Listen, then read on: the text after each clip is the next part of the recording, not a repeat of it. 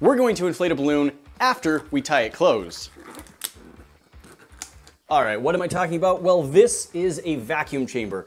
And right now, there's air squeezing on the outside of this balloon all over. But if we get rid of all of that air, then the air that's on the inside of the balloon is gonna be the only thing pushing on it, so it's gonna grow a lot bigger. Watch this. Doesn't take long for it to start.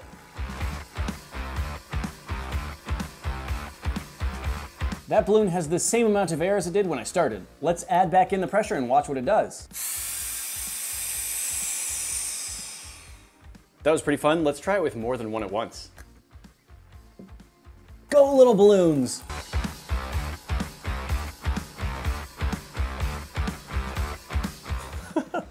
A box full of balloons, but it's really not got that much in it.